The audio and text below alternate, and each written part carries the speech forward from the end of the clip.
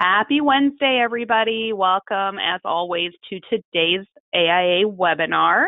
We thank you for joining these this year, and we are glad to be able to continue to provide you with these valuable educational opportunities as you've come to expect for over 30 years.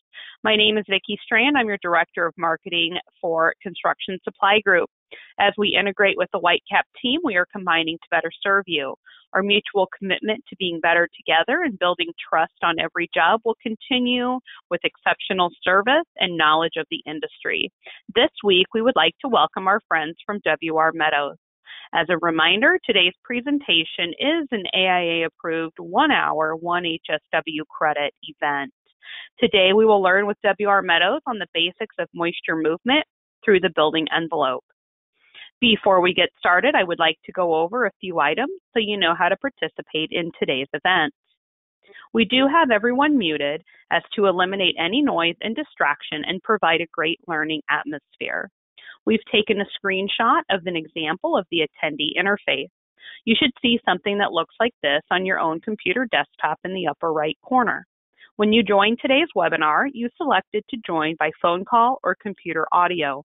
If for any reason you would like to change your selection, you can do so by accessing your audio pane in your control panel. You will have the opportunity to submit questions to today's presenters by typing your questions into the questions pane of the control panel. You may send in your questions at any time. We will be collecting these and addressing them during the Q&A session at the end of today's presentation. Now I would like to introduce today's presenters. We have two joining us from WR Meadows. Taylor Wodzinski serves as WR Meadows Architectural Specialist. She has worked for the company for 7 years. For the past 6 years, she worked in the WR Meadows Research and Development Lab, but recently transitioned into the architectural role. Within WR Meadows, Taylor has met many goals, including developing their internal project management program, working closely with sales and architectural engineering and design clients. We also have Jim Weatherly with us. Jim serves as an outside sales representative for WR Meadows, covering the territories of Iowa, Nebraska, Kansas, and Missouri. He has been with the company for 15 years. Jim has worked extensively with building envelope contractors and third-party consultants. He has a CDT and is an active member of CSI. Thank you, Taylor and Jim, for joining us today. Are you guys ready to begin? Yes, we are. All right. Yes. Thank you, Vicki. Thank you so much to Whitecap and CSG for hosting this event. As Vicki mentioned, my name is Taylor Wodzinski. I hope you're all doing well. On behalf of myself and WR Meadows, we would like to thank each and every one of you for joining us today. Who would have thought back in March we would still be sitting in front of our computers and doing everything virtually? Today, I will be presenting on basics of moisture movement through the building enclosure. Before I get into the actual presentation, I would like to give a brief introduction of who we are and what we can offer. A little background on WR Meadows. We were established in 1926 in Elgin, Illinois, right outside of Chicagoland area. We are a single-family owned company. We currently have 12 facilities in North America and 3 in Canada. We also have a sister company called Blue Ridge Fiberboard that sells sound dampening products. We are currently celebrating our 95th year of business. These are the manufacturing and warehouse facilities in North America. The yellow dots indicate manufacturing facilities and the gray dots indicate the warehouses. We are here all over North America to service you. WR Meadows designs, manufactures, and markets high-quality building materials for today's construction professionals. We started with the asphalt expansion joint, and we still manufacture it today. If you look across our family of products, we have Division 3 products, which would include your expansion joints, concrete restoration, construction liquids, and decorative concrete. Our second division, and known as your Division 7 products or building envelope products, would include your vapor retarders, air barriers, and waterproofing. We currently have grown it into 350 other products. This presentation is an AIA accredited presentation, and all the registered architects are able to collect a learning point for it. Let's get into the basics of moisture movement through the building enclosure. Today, we are going to identify moisture movement through the building enclosure, review factors of uncontrolled moisture movement into and out of our structure, identify products used in the prevention of moisture movement, consider key design details for the prevention of moisture movement, and discuss best practices and solutions for the prevention of moisture movement for the entire building enclosure. This presentation was designed to address the entire building enclosure. This is a basic presentation, so we will not be getting extremely technical. I think it's important to understand that all phases of the building envelope and enclosure must work together. The underslab, the below-grade waterproofing, and the above-grade air and water vapor barrier systems have to work together to be continuous and compatible to give us the complete protection for our structures that we need. This slide discusses moisture movement. Moisture is everywhere around us. So how exactly can this affect our structures? Let's think back to our science elementary class. We are all part of the hydrological cycle, the never-ending cycle of evaporation from open water and condensation to produce clouds and precipitation in the form of your rain, snow, sleet, or hail, and the dissipation of rain by runoff back into your open water and through the soil. It then flows back into the ocean, where it will once more evaporate. The cycling in and out of the atmosphere is a significant aspect of weather patterns here on Earth. Dew point temperature is never greater than the air temperature because relative humidity cannot exceed 100%. Our buildings interrupt this natural cycle, so we must understand how moisture moves and how to accommodate it. Over time, moisture intrusion moves 70 to 90%. Vapor diffusion is 10 to 30 as shown. This study shown was performed in Florida. They basically took a 4x8 sheet of gypsum board and ran it through a heating cycle through direct vapor diffusion. 1/3 of cup of water ended up coming through. That's not a lot of water, right? If you were then to multiply that by 500 sheets of gypsum board, that would be a significant amount of water. If you were then to punch a 1-inch hole in that board and multiply the amount of moisture by 100, that's 30 quarts of water coming through your building enclosure. By looking and understanding this study, air transport is responsible for moisture intrusion in our structures. Hey, Taylor, let me jump in right there. I'd just like to follow up on that point. And I think I did this presentation a few years ago with this group about detailing air and vapor barrier systems, and that's why it's important for every manufacturer to focus on the details around the windows, around the base of the wall, the connectivity with the roof, and things like that, because just as Taylor said, one small opening in that building envelope can actually produce quite a bit of moisture movement through the structure. Now that we have looked at moisture, let's look at air leakage and how everything ties in together. Look at the graphic on your right. Look at all the 1-inch holes. Look at all the areas for air leakage. So what exactly is air leakage? It can basically be defined as the flow of air through gaps and cracks in your building enclosure. This can be from leakage from the outside in or from the inside out as a result of different pressures. Looking at it from the standpoint of a multi-story building, there can be a number of different pressures that can result in air leakage, whether that be your wind, stack, and mechanical pressures, all resulting in air leakage if there are any holes. And holes in a building, there's going to be one or two. As the diagram shows, air will flow any possible way that it can get in. That airflow is not a straight line, and it will find a way to get in. When looking at uncontrolled air leakage, in a cold climate, there can be a significant amount of heat loss as warm air is displaced by the colder air from the outside. Also, air leakage of warm, moist air from the interior to the exterior can lead to condensation within the envelope, as we had mentioned when discussing dew points. Not only can there be deterioration of your materials, but also there can be reduced insulation performance depending on your type of application. So what exactly can moisture intrusion do?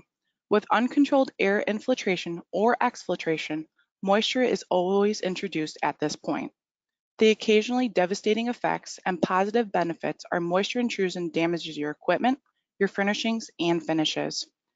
Air intrusion raises your energy costs and affects your HVAC longevity. On the right are examples of what moisture intrusion can do to your structures. Along with air control, there are other issues. Water control. As we talked about earlier, this is the most important control layer from the standpoint of moisture control. An important part of the water control layer, or known as the geotextile drainage layer, aids as a capillary break. This reduces your hydrostatic pressure on your waterproofing membrane and helps route water away from your structure. The drainage layer also can serve as a protection layer. All these combine to help prolong your membrane service life. The sources of water can include rain or groundwater or wet materials enclosed, whether that's from your environmental conditions or from actual construction. This water needs to be controlled and allowed to get out. This can be accomplished by the incorporation of materials to allow deflection of water, for example, eaves, or layering of materials in order to shed this water out. If any water gets in, it needs to be allowed to get out via your drainage. For example, this is why we use flashing materials, whether this be from the cavity or openings within your assembly. Incorporation of a drainage space not only allows for water to get out, but it can provide the ventilation and airflow to promote drying of the materials within your cavity. Other components of this liquid control layer are the provision of capillary breaks to provide a disconnect between your materials, for example, your airspace in a cavity. And also, very importantly, is the incorporation of a waterproofing system that consists of a moisture-resistant material within your assembly. This can either be your membrane or material that is installed on the structural component of your assembly. The other way moisture can move is vapor. When looking at designing to incorporate vapor retarders, again, this would be dictated by code, but one should understand and how everything is being incorporated with one another. There's 3 different approaches to this. There's your flow through your assembly with a vapor control layer, and control the surface temperature to prevent condensation. We can move dew point out of our structures.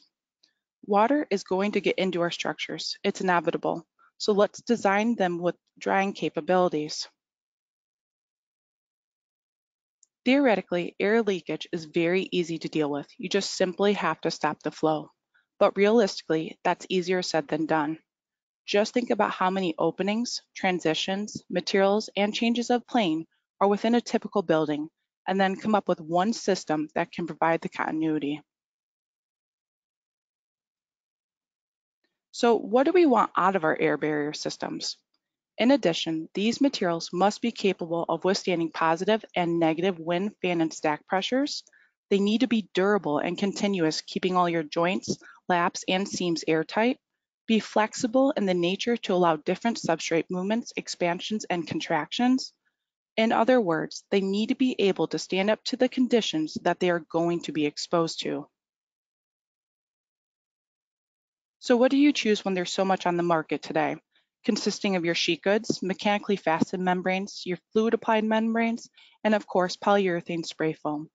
All these, when installed correctly, can function as an air barrier within your wall, and depending on the type of material, can also function as the other control layers in your wall. For example, a self-adhesive asphalt membrane is a liquid, air, and vapor control layer within an assembly. Starting with self-adhered sheet membranes, they come in permeable and non-permeable. Most non-permeable will require a primer and most permeable will not. The benefit would be a uniform thickness. However, as you can see, penetrations are difficult to address. There is also fluid applied. Fluid applied are monolithic and easy to detail. They are applicator dependent for factory thickness though. There are so many different chemistries available from acrylics to polyether, STPE, and silicones. There are many options available. It's important for you to pick the appropriate products available for your specification. In the bottom right, you will see foam. Foam is known as the Holy Grail, but it absolutely does come with a price. And now mechanically fastened. This takes up a big part of our air barrier industry. If you look at the Dow Thermax photo, all those seams need to be addressed. This is still an effective way to do an air barrier. However, it will not be if it's not detailed properly. Okay, quiz time. Which one of these is not an air barrier? Because that gum wall is looking really promising. Surprisingly, they are all air barriers. This slide illustrates that almost any construction product can be an air barrier, even the gum wall. There are many products that can function as an air barrier. Air barriers need to be strong, so they need to be capable of withstanding positive and negative wind, fan, and stack pressures, and they need to be durable and continuous, keeping all your joints, laps, and seams airtight, and finally, resilient. So it needs to be flexible, compliant, and allow for different substrate movements, expansions, and contractions. Now let's get to below grade waterproofing. Designing and using products to keep water out of our facilities, whether that be a balcony deck, plaza deck, or multifamily. There are a lot of different places that require waterproofing. Drainage is just as important. It's a critical issue that you must deal with. Being able to remove water away from your structures can aid in a successful waterproofing installation. The presence of water in its liquid form around a structure can be from numerous sources. In order to select a system that can control water penetration, it is important to consider all of your sources. These sources would include your water table, so the depth of it needs to be determined and understood, and site drainage. Is there naturally occurring site drainage? Or do alternate drainage methods need to be addressed? Something to consider is the fine-grained soils can draw water away from considerable distances. Both of these can be determined by a soil report. Another factor to consider is the irrigation system. When designing a structure that incorporates this, it is important that the waterproofing and drainage system can accommodate for the extra water that will be present as a result of this. And then, of course, there's cracks in your concrete. As we have mentioned, they are a prominent part of concrete. It's going to crack. The location of these cracks can somewhat be controlled by the design of your concrete. However, there is also the possibility for cracking to occur that has not been accounted for. Water can enter through those cracks, so it's important for the system to be designed to accommodate cracking. And no matter how good everything is, waterproofing details are a major factor that control everything. If your detail is lacking, water will find its way in. Hey, Taylor, let me jump in there again. Just to kind of follow up on that point, the main thing we see when we have to go chase a leak at a structure is it's leaked through the cold joint most times, or for example, precast walls, if those joints aren't treated correctly. The detailing and all those little changes of plane and anytime there are joints is critical. It's kind of a common sense point, but it gets missed a lot. And if 9 times out of 10, if we're chasing a crack, or chasing a leak, I'm sorry, it's due to water infiltrating a crack that was either planned to be there or not there, and just because it wasn't detailed correctly. As I mentioned, most of the substrates we use in waterproofing are concrete. Each of these have their own issues that need to be addressed. On the right is cast-in-place concrete with an expansion joint with fin complications. Precast concrete is taking a larger role in our industry. Issues with precast would be, how is your surface? How do joint lines up?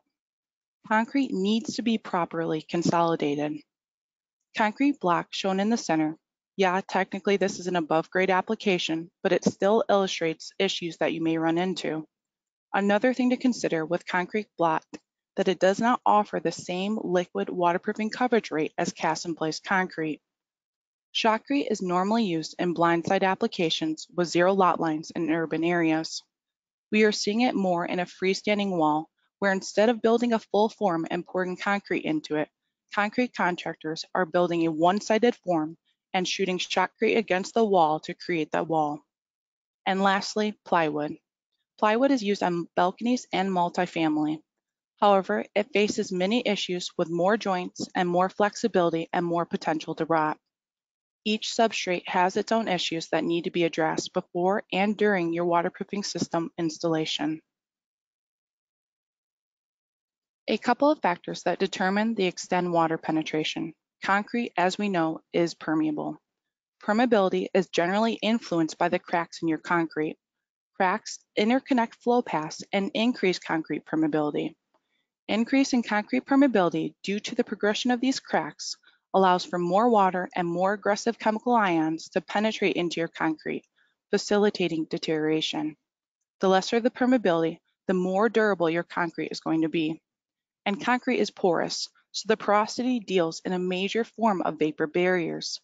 The biggest factor is the water to cement ratio that has been designed with, because you might have a water cement ratio of 50. A lot of the water is used for placement convenience. It allows for us to finish up the concrete and put it into the desired places. When that water leaves though, if there's still a lot of remaining water, it will increase your porosity of your concrete, and that does become a concern. So what can happen? Water intrusion can damage your interior furnishings, carpet, and equipment. While all of that is very serious, but most importantly, it's telling us that there is water in our structure. Water intrusion can create structural damage. If you have liquid water, normally your building is not habitable. Water infiltration is a leading factor in post-construction litigation. Let's not be this guy with his hands on his head because of our waterproofing system. So how do we select a waterproofing system? There's not one waterproofing system for every single situation.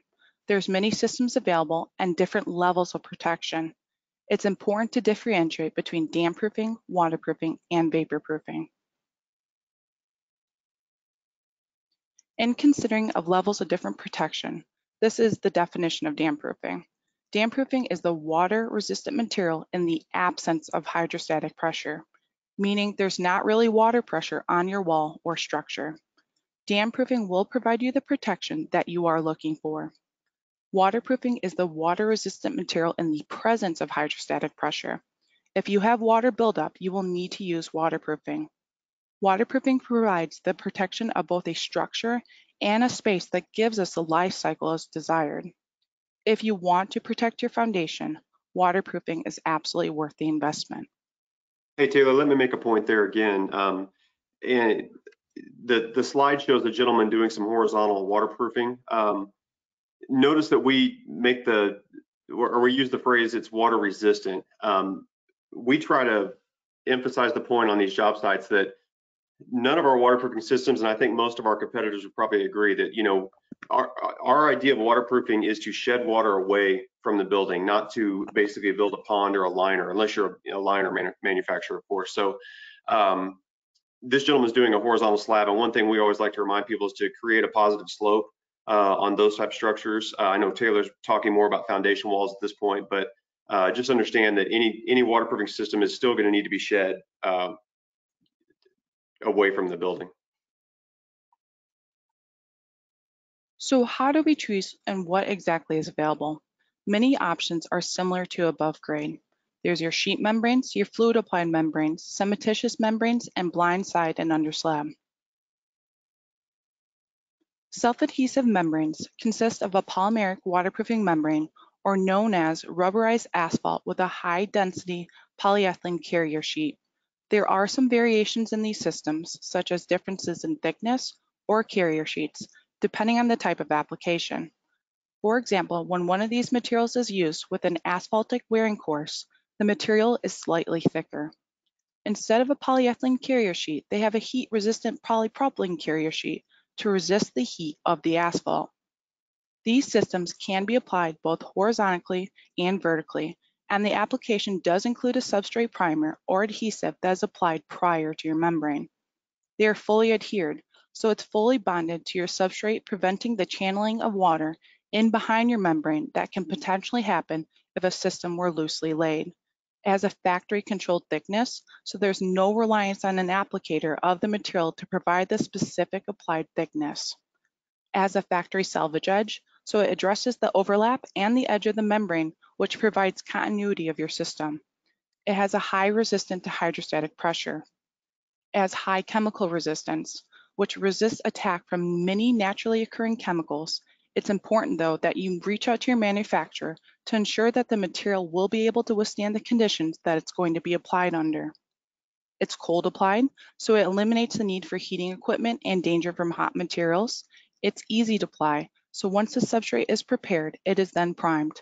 The backing is then peeled off during your application, and some will say it's similar to applying wallpaper. The membrane is then rolled, and many penetrations and terminations are detailed with a compatible mastic.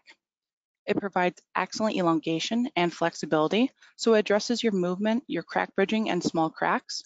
And lastly, it's compatible with a number of substrates. It's important to ensure that the substrate is relatively smooth to ensure full bond of your membrane. Many of the characteristics of torch-on systems are similar to self-adhesive systems and include that it's fully adhered cohesive system, so it has full adhesion of the membrane to your substrate. It has that same factory controlled thickness. It's flexible and has excellent elongation. It has good resistance to chemicals and hydrostatic pressure. It provides excellent joint detail since the membrane is heated so that it is flowable. There really are no joints in this system, and it provides good continuity.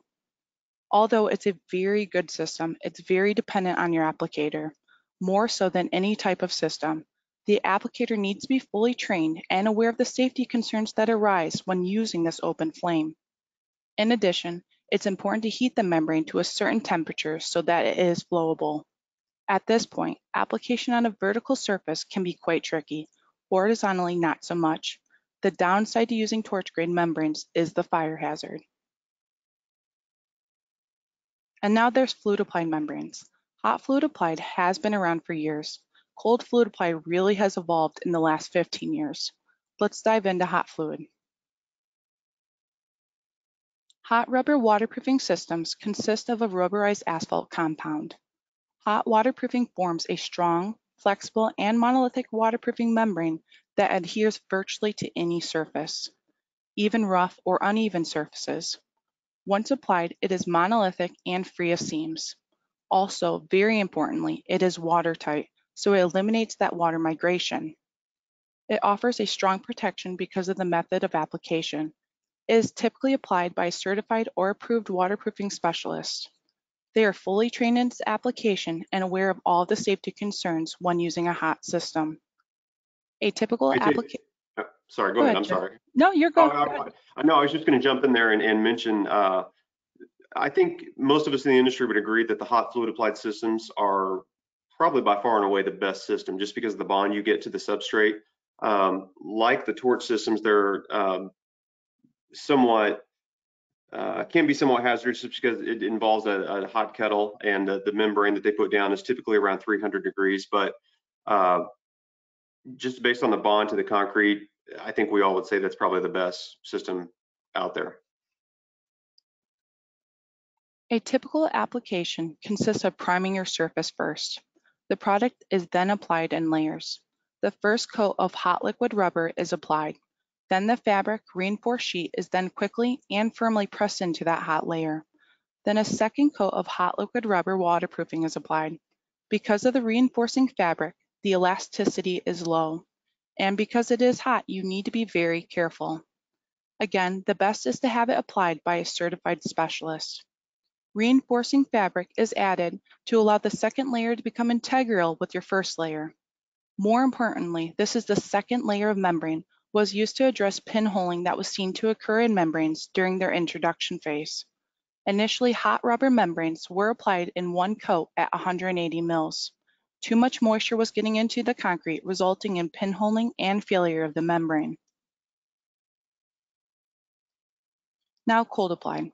Cold applied does not require special equipment and eliminates from high temperature material on your job sites. This has been considerable evolution in product technology too, from basic asphalt solvent cutbacks to emulsions to polymer modified emulsions to polyurethane solvent cutbacks to STPE and moisture cure. It can be applied horizontally and vertically, and some are very low odor and excellent for renovation and sensitive areas. These products can be applied to green concrete, which is an advantage over hot applied systems. Many cold fluid applied systems can be applied in as little as 72 hours and some as little as 24 hours after forms are being removed depending on your conditions. Here are some photos of cold fluid applied applications. Horizontal application where you can see the joints and drains have been detailed. On the top right is an application of a planter box. It shows a good example of a monolithic membrane that cold applied gives. On the bottom right is a reinforced cold applied system. A layer of the membrane is followed by a polyester fabric is put in to build your strength. followed by another layer of material to provide a premium waterproofing system. On the bottom left, it shows a monolithic installation of a cold applied system with no seams and very smooth surface, which gives you that excellent waterproofing installation. I wanted to touch on blindside underslab waterproofing systems. These are materials that can be applied prior to your concrete pour. Traditionally, positive side waterproofing are put on after your concrete is placed. Blindside is prior. In urban areas, generally they do not have the room available on the outside to place the waterproofing, so they use blindside applications. Additionally, you can use blindside in applications and underslab applications as well. Because these materials are designed to flex and move, it's important to protect them. Protection takes place in two different forms. Protection boards are used exactly what their name implies. You protect the membrane against the potentially damaging effects from your backfilling operations.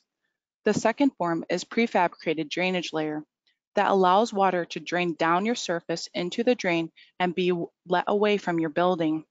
It's important to understand that there are different types of products, depending on your flow rate and how that can affect the height of your wall and compressive strength. Is this an area that has a lot of foot traffic? It's important to consider compressive strength as well, and the type of soil that could affect your choice. All in all, it's important to choose your drainage systems wisely.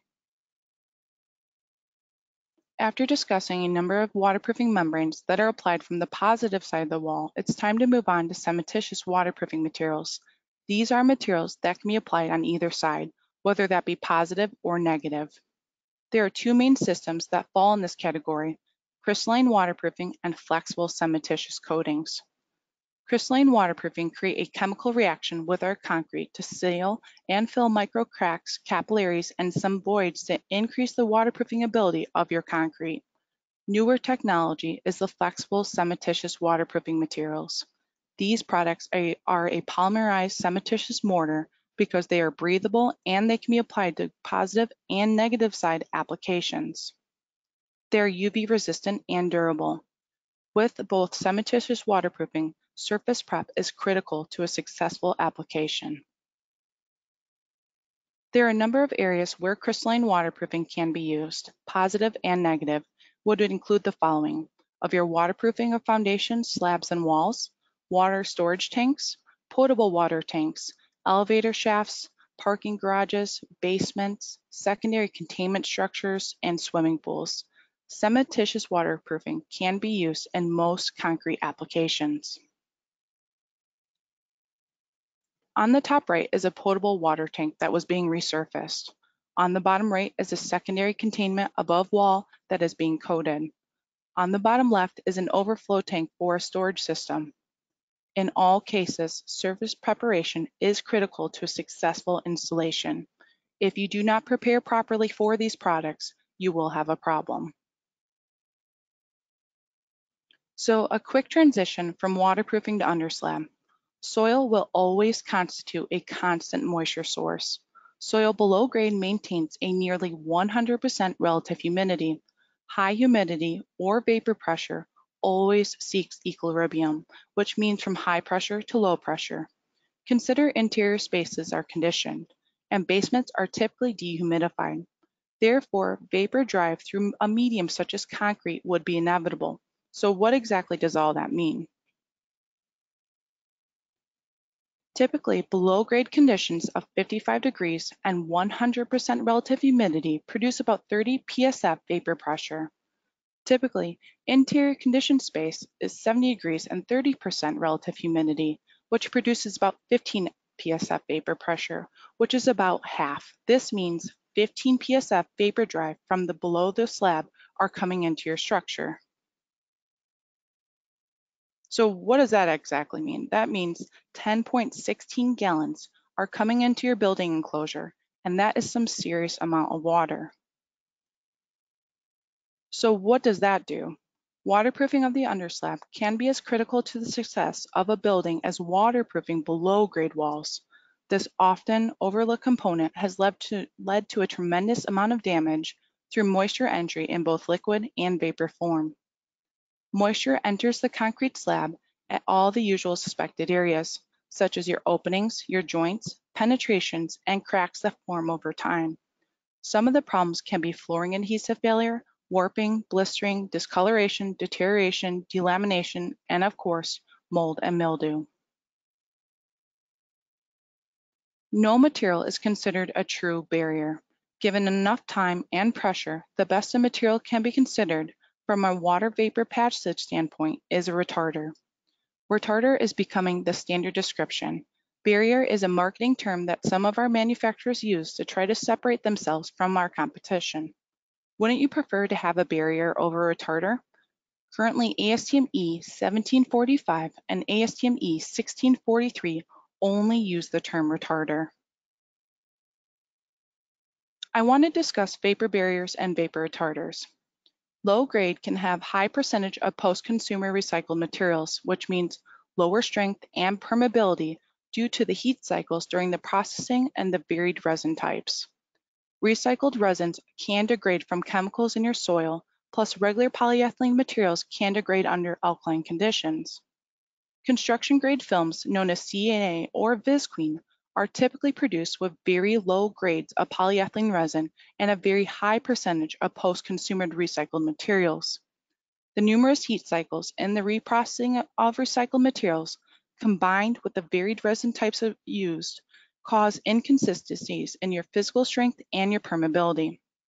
While this commodity film serves a purpose in temporary construction and your agricultural applications, it is not designed to provide ongoing protection against unwanted moisture. Film characteristics such as low strength and poor resistance to decay should be of major concern. So what do you want out of your vapor retarders? Because of course you want lower vapor permeance because lower is better. However, you shouldn't have to sacrifice your puncture strength. These products are placed on the ground and concrete is then poured over them. You want to choose products that will be able to withstand construction site demands. As mentioned on the slide, are ASTM standards commonly used for vapor retarders. ASTM E1993 is a bituminous spec. If it's not bituminous, it will not meet the specification. ASTM E1745 is plastics, usually your polyolefin, and these three different classes are differentiated by strength. The permeance is the exact same in all three classes. ASTM E1643 is a standard practice for selection, design, installation, and inspection of vapor retarders. ACI are guides. They do not specify anything. They are not an ASTM standard. Membrane placement for vapor transfer prevention provides a means for water of convenience or your bleed water to exit freshly placed concrete in order to minimize the potential for your slab curling and your plastic shrinkage cracking. Extended periods of time between placement and finishing operations. It provides protection for the vapor barrier material from your job site traffic and abuse. Arguments against this would be your increased drying time of your slab to obtain recommended moisture content levels for the installation of your flooring systems. Vapor retarders are still very easily damaged despite having a cushion of sand and/or gravel to protect them. Proper water and cement ratio and curing procedures prevent your slab curling and your plastic shrinkage cracking. Hey Taylor, let me jump in there on the blotter layer. I don't want to go down a blotter layer rabbit hole because I know there's a lot of different opinions out there on that, but I think most flooring companies who do tile and other things like that would probably argue against a blotter layer just because of the tendency for blotter layers to store and trap that moisture. Ideally, we want a significant amount of moisture in the concrete for it to cure chemically. But if that concrete essentially bleeds down, I guess for lack of a better phrase, to the sand, which we typically put on top of the vapor barrier as a blotter layer, it can sort of get trapped in that sand and never really make it out of that concrete except through evaporation, which kind of wreaks havoc on the flooring system. So just something to keep in mind about that. Here are some typical installations of ASTM E1745 vapor retarder applications. Do you notice that the rebar is in place and all those penetrations are taped? This may be the time you want to have your manufacturer rep come out and confirm that everything is going to plan so you receive the installation as desired. So what exactly influences our product effectiveness? Key factors affect the system include the design, your materials and workmanship, and quality assurance. Although good design and quality materials are essential, poor installation and substandard workmanship, along with a lack of job site inspections, can completely destroy the system you worked so hard for. It's worthwhile to hold your air barrier specification, making sure the products you researched and selected are the ones that are used. In creating your specification, take a look at the product's conformance to ASTM standards. Select a product that has a proven track record, and whenever possible, select an entire system to ensure compatibility, and in some cases, your warranties. If you decide to use two different products together, for example, one manufacturer's sheet membrane and a different manufacturer's transition membrane, please make sure that they are compatible with one another. So which one would you choose for this project? Some designers prefer liquid membranes whenever possible, while others prefer sheet. Some say liquid membranes provide more thorough coverage and penetrating hard to reach areas. Others say that the overspray will damage your surrounding building components or neighboring buildings or possibly your vehicles. In short, there is no one right formulation for every single job. On a job like this, pictured here, a liquid membrane makes application much easier around all those brick ties. Others say sheet membrane are a better choice because they are assured that the membrane thickness would be consistent. Liquid membranes, they worry, might be spread too thin. It may be that each has a place depending on your job site conditions. Please be aware when comparing product to product that no two products are identical. Coverage rates and mill thicknesses will vary. Before I wrap things up, I need to address pre-construction meetings. Pre-installation meetings are crucial. Require them within your specification. Ensure everyone is involved and identify everyone's responsibilities. It's better to discuss things ahead of time instead of walking on a job site. You can stop problems at this point instead of being in a potential nightmare. Mock-ups are perfect guides to pinpoint potential issues as well. Hey, Taylor, let me jump in there. We've talked about this in other presentations. I can't stress enough how important the pre-installation meeting it is, whether it's for below grade or above grade. Just getting all the parties together, particularly above grade with the air barrier system. You know, getting the window guys and the roofers and you know, the air barrier manufacturer and contractor all in the same room, just to answer questions about compatibility, chemical compatibility. Scheduling, and just any kind of substrate questions, you know, people might have as far as gaps and the, you know, the building might have as far as in the sheetrock and things like that. Just anything you could think of relating to the building envelope and how it pertains and interacts with the other trades is just a good idea to get all those people together if you have a schedule of time to do that. In summary, control of moisture movement and air leakage is critical to long-term building performance. Select materials and systems based on project requirements and climate conditions. Consider the design and installation of these materials to ensure continuity. This concludes the AIA portion of this presentation. Thank you for your time. I appreciate each of you taking your time of your day to be with us. We would love to be your resource for building envelope needs. Now, can we address any questions you may have? Thanks, Taylor. Thanks, Jim. We will go ahead and get some questions going here that have come through to us. As a reminder, you can still submit questions through the questions pane as we start to go through these. There is a question on capillary barrier. Building envelope literature mentions use of one between base of foundation and top of footing, but we seldom see this detailed into a project. Should we be showing it? Let me address that, Vicki. I think what that question is referring to is a gravel base creating a capillary layer around the base of the foundation. And I think the area you're talking about would be, for example, the face of the footing. In all of our drawings, we want the drain tile at the lowest point possible. So I think all of our drawings by memory show the drain tile at the base of the footing instead of like on top of the footing. And a lot of times people will stop that gravel layer on top of the footing, and don't continue all the way down and tie it in with the drain tile, which sort of defeats the purpose. If you can't run your capillary layer with gravel, or we make a product called Mel Drain, and other manufacturers make a drain board that goes against the waterproofing membrane to protect it, and then also provide a drainage layer or a capillary break layer there. If you don't tie that into your drain tile and carry that all the way down, you have potential issues with water just sitting there with no place to drain. So I hope that addresses the question. I think that's what that question was referring to. Great, thanks, Jim. Some more here. We have typically been specifying cold applied waterproofing because of the ability to install to green concrete. Are there any situations where cold applied would not be the best solution? Taylor, I'll address this one again. If you have any thoughts on it, certainly jump in. I just, for everyone listening, I handle our field applications and see a lot of these different scenarios, so I'm not trying to manipulate or monopolize all the time, but is there a situation where it would not be the best application?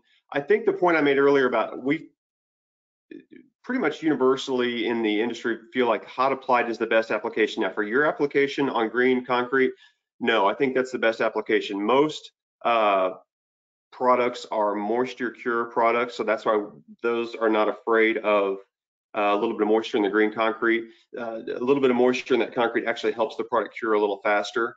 And so for your application, no, I think that a cold applied product would be the best. The reason the industry sort of started coming out with more and more cold applied products was because of the risk with the hot applied products, and then also, like you point out, to get on the green concrete a little faster. You can't put the hot applied on green concrete. So hopefully that answers that question. All right, I had a clarification on the previous question on the capillary barrier, and they were just suggesting that they meant to use capillary break. So hopefully that clarifies that for you, Jim. Yeah, we do feel like there should be a capillary break layer there. If that's, again, these virtual seminars are awesome, and Vicki has done an incredible job putting this together, but it's tough. I can't react with you in person, so hopefully I address what you're talking about now. We would always want a capillary break layer there. Sometimes it's not shown, sometimes it's just shown as protection course against the membrane. We just want a way for hydrostatic pressure to be able to relieve itself, either through gravel or through the drain board continuing all the way down. And if we don't show that continuing all the way down to the drain, that's our mistake. But yeah, you should tie those together just so as you break that pressure against the wall, it has a place to go. All right.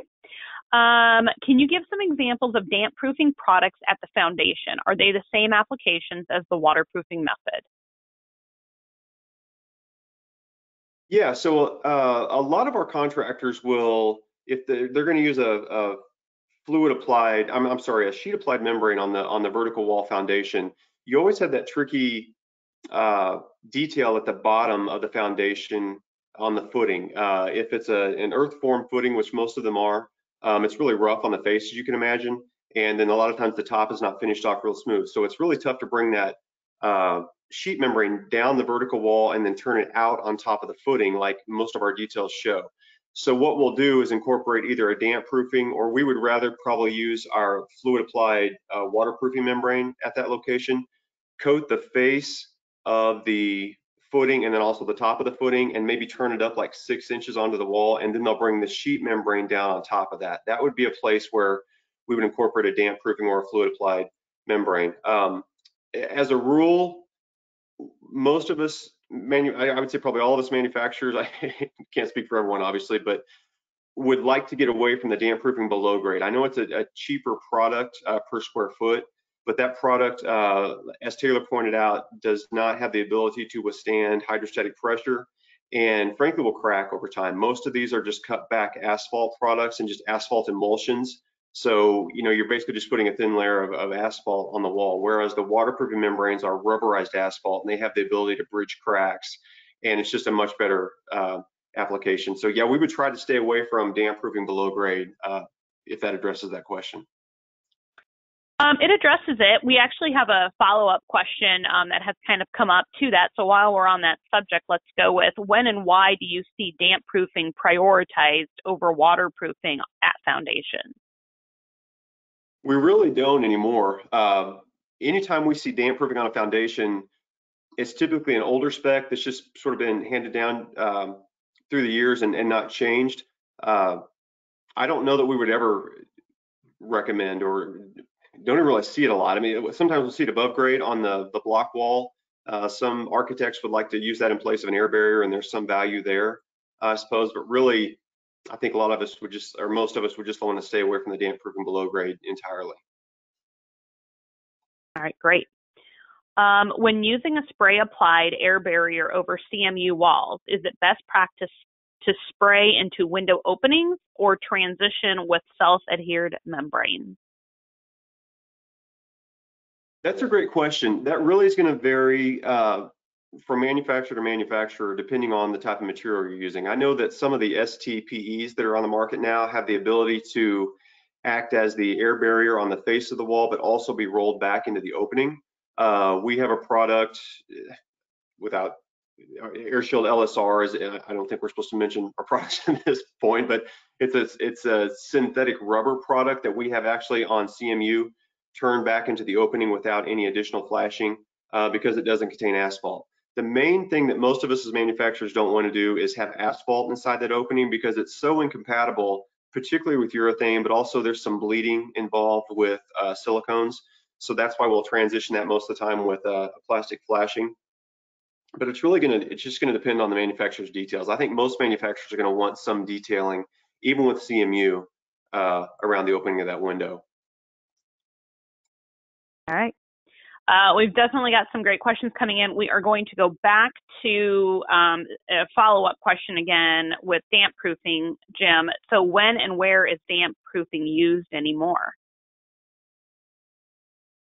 We see it mostly above grade now. Not that we don't ever see it below grade, and you know, we're not going to call and be critical of your spec if you want it below grade. But most of the time we see it above grade in place of an air barrier. You know, I've been talking to you guys in the Midwest about air barriers for, gosh, 10, 15 years now. I mean, I know I've done several presentations with this group on air barriers, but there's still a lot of misinformation or misunderstanding about air barriers. So sort of the default thing is just to throw some damp proofing on a wall and use it like we have in the past. Does damp proofing have a value? Certainly. I mean, it's better than nothing on the wall, but we're just afraid of the cracks in the asphalt because almost every damp proofing product on the market is just a cutback asphalt. But typically if we see it nowadays, it's more above grade than below grade. And I say see it nowadays, we sell quite a bit of damp proofing, but over the years we've seen that decline and sort of give way to the air barriers above grade, and then fluid applied waterproofing is below grade. All right. Installation is so important. Do you train, certify, and approve installers?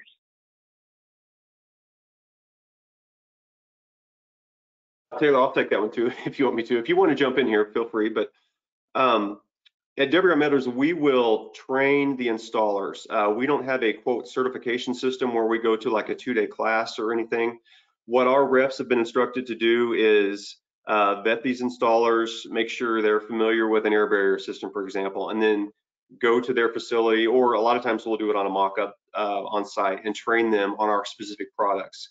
Most of the detailing in the industry is very similar with how you treat a window, the inside and outside corners, how are you going to tie into other systems such as the roofing and the waterproofing, but they're all a little different too. They all have some intricacies based on the materials particularly. So we'll spend time with each one of those individuals. At that point, we'll then write a letter saying, I forget how it's stated, that, you know, we don't have a certified program, but we can verify this customer installer is familiar with our systems, and at that point we'd be willing to warranty. So if that's the question about us specifically, that's how we handle it. You could get a letter from us saying that yes, this guy's okay, you know, and we'll warranty his work. And then typically, I don't want to speak for my other reps, but typically what I try to do then in that case is make several trips to the job site just to monitor the work, make sure we're all on the same page, and make sure everybody's happy at the end of the project. All right. For every inch of concrete, it takes about a month to dry. Is there any moisture management during construction that needs to be considered as the concrete slab cures, especially if the building is partially or fully enclosed? Vicki, read that. Would you mind reading that again? I think I understand that, but I think we're talking about after the concrete has been cured, is there anything we can do additionally? Would you mind reading that again? I'm sorry. Yeah, you bet. For every inch of concrete, it takes about a month to dry. Is there any moisture management during construction that needs to be considered as the concrete slab cures, especially if the building is partially or fully enclosed? Okay, yeah, it would depend on a few things. The type of the type of flooring system that's going on, how you cure the concrete, what you want to do with it down the road. Ideally, we would like a film forming membrane. WR Meadows, because we manufacture them, would like a film forming membrane on that surface, or something that could be left on that surface after construction's over, that would provide you some moisture protection to the slab, and increase the, act as a somewhat of a wearing surface, I guess I'll say. It's sort of a sacrificial service.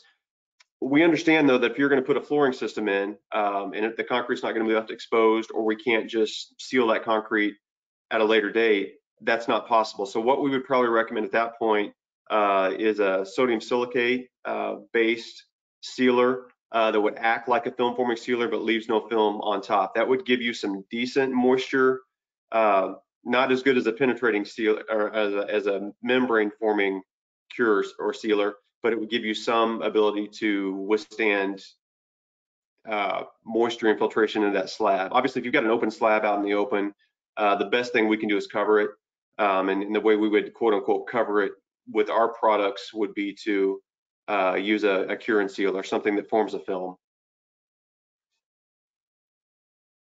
Okay, we've got a few more questions here, and then we'll kind of wrap up. I know, Jim, you had a couple of closing things as well.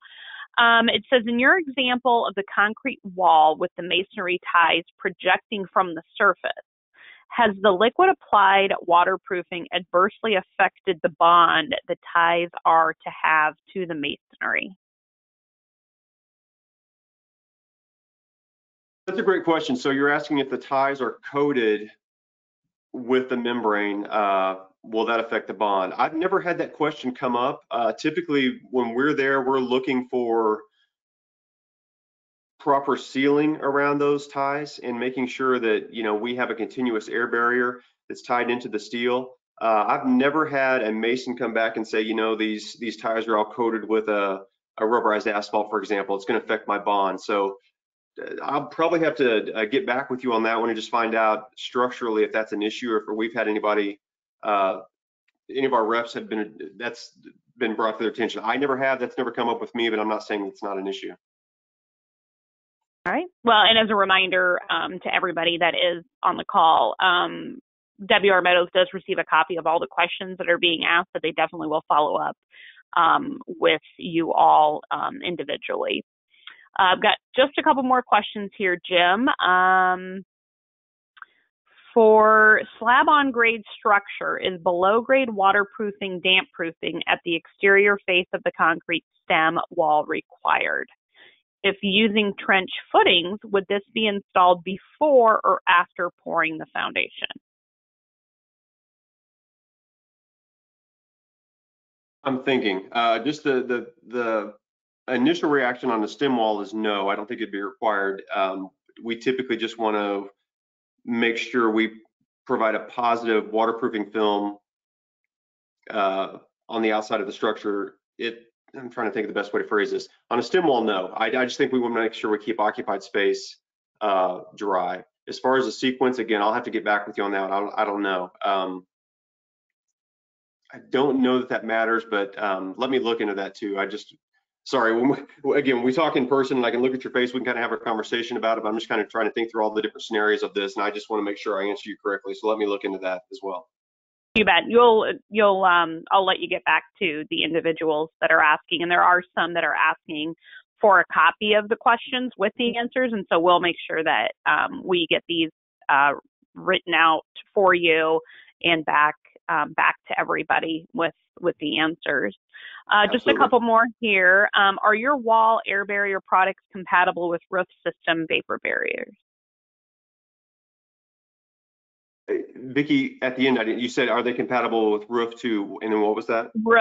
Roof system vapor barriers. Typically, yeah.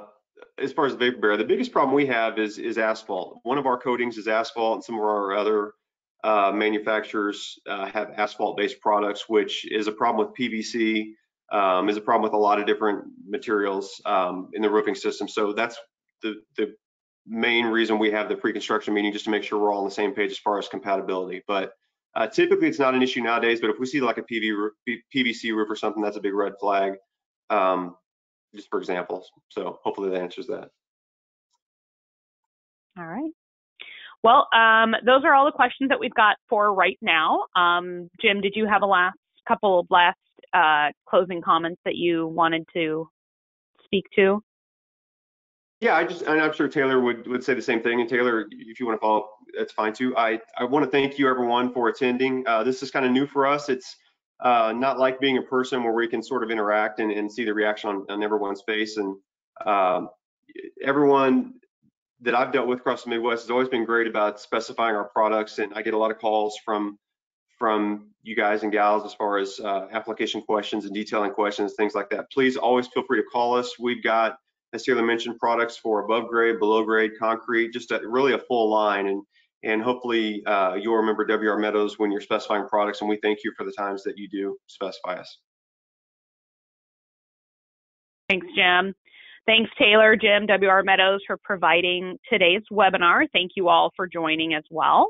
Within the next few weeks, you can expect your AIA credit and your certificate of attendance. Once you exit the webinar, you will receive a survey on the presentation, and everybody would value your feedback in just a few minutes of time to complete that.